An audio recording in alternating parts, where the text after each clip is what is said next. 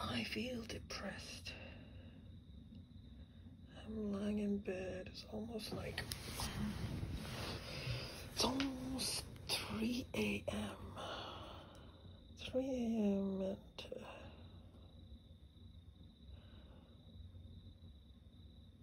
and I feel depressed. I've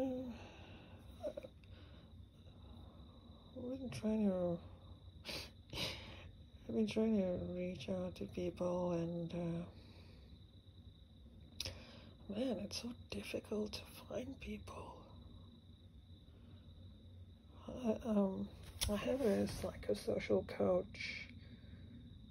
At the moment, I'm seeing them talking on the phone.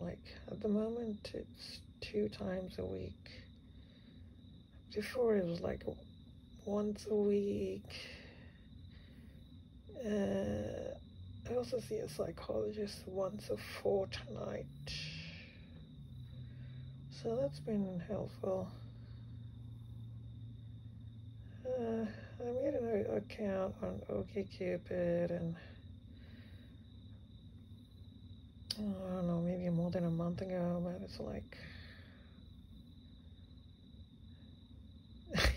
and on my profile, they ask you to answer questions, and one of the questions is what is the something a secret you wouldn't tell people, or something like that. And I said, I have a stalking problem and an obsession problem, and yeah, which is something I have. And I've been talking about that with my psychologist and also my psychosocial coach. So I've been talking about my obsession and stalking issues, especially online. And so we're trying to deal with that. I think the solution seems to be to find people in the real world, and so I have a lot of connections, so I'm not focused on one person.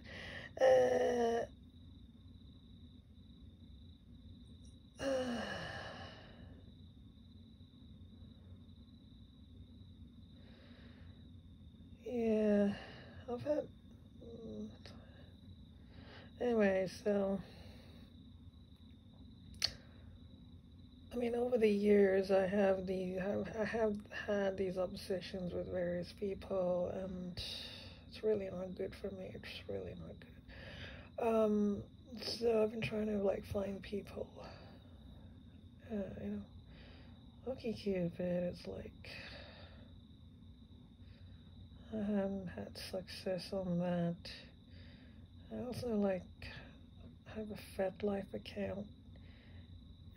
It's for kinksters, and yeah, I've contacted, I've exchanged messages with people, but it's meh. So far, no luck. What other place? So I made an appointment. I'm a member of this meetup group, trans people. I joined that in 10 years ago, late 2013. I only went to one meeting, so they have another meeting coming up, and I sort of I said I'll try and attend that. So the thing about these appointments is I can hire people to take me there. So for instance, when I went to get my hormones, so I'm glad I got my hormones there. I think it was a few weeks ago, because last year I sort of didn't go and get my hormones because I was spending my whole time in the house. So I'm glad I went to get my hormones a few weeks ago, because when they checked the levels, it was a bit low, So I'm glad I got my implants. So hopefully that'll last for the year. And so anyway, I have the NDI, so I can pay people to take me there and back. So for the trans meeting, I think my psychosocial coach arranges that. So that's another way to get out and meet people. So I've been trying to get therapy and trying to meet people, but I don't know, I just feel depressed. And one of the ways I distract myself is like I'm constantly on Twitch. GTA RP is like this role playing, and I'm constantly following other people's lives online. And I've also started playing GTA RP, and and sometimes I talk to people because I'm so scared to talk to people in games. Maybe self-conscious about my voice. I shouldn't be, but I am kind of, because I play like female characters, and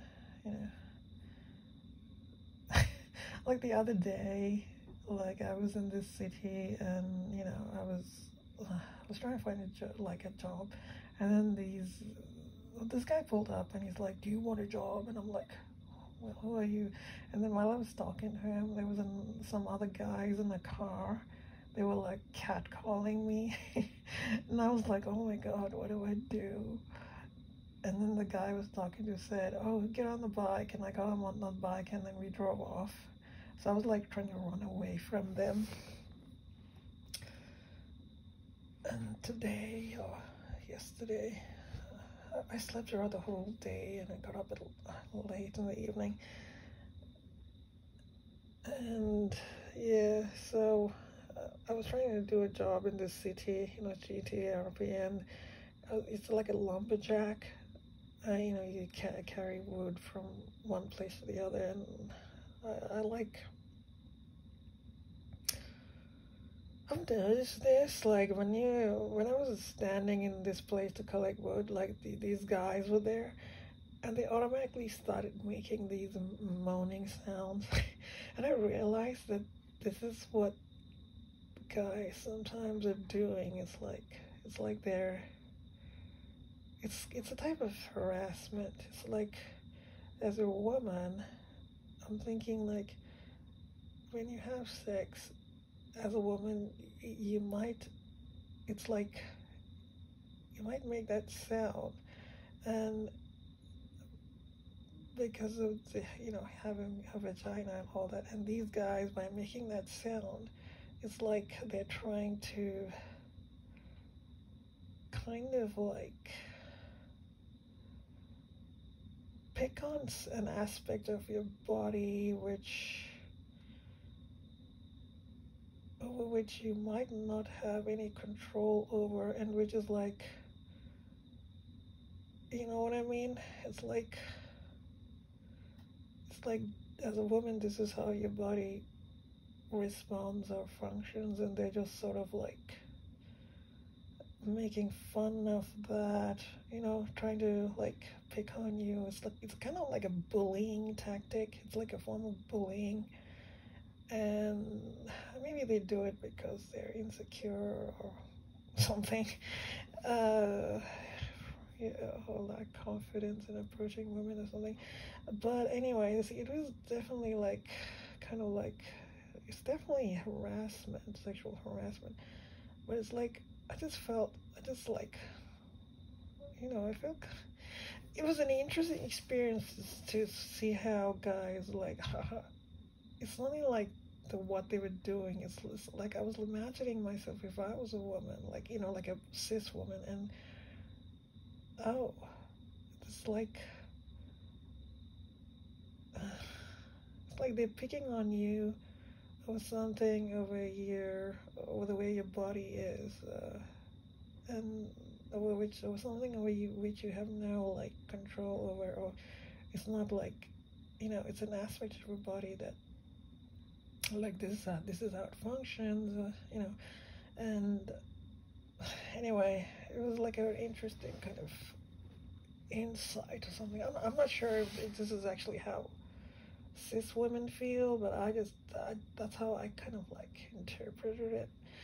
Anyway, so yeah, when I was coming, like when I was returning from the lumberjack place to deal with the woods, the planks, uh, I sort of crashed into this other lumber truck, and he was like calling me an idiot, you idiot, and I sort of apologized. And then when I was apparently this thing is so realistic, like where because I had crashed into the truck, my truck broke down, and I had to call like a like a one of those people who come and repair trucks or repair cars, like a mobile repair. What do they call it? Roadside assist or something. And while I was waiting for that, another truck pulled up, and this guy was asking, "Hey, do you want a repair kit?" And I was like, "Okay," but he was like, "Well, it's gonna be expensive. It's gonna be like $7,000." And I was like, "Okay, fine. I'll have it." I had some money, and while I was trying to get this from him, the actual roadside assist person showed up, and he was like, "Oh, okay, now they'll help you." So I was talking to people, so because talking to people is a challenge. So I feel like talking to people is kind of like an accomplishment. It's like socializing. So I've been doing that. I still feel kind of depressed. And currently, another thing that's bugging me is like I've become obsessed with another person, and it's like, oh, that's not good for me. And I've been trying to like, oh, I gotta stay away. My psychologist says, you should stop like watching that person, and anyway. So I'm trying to deal with that, and what else?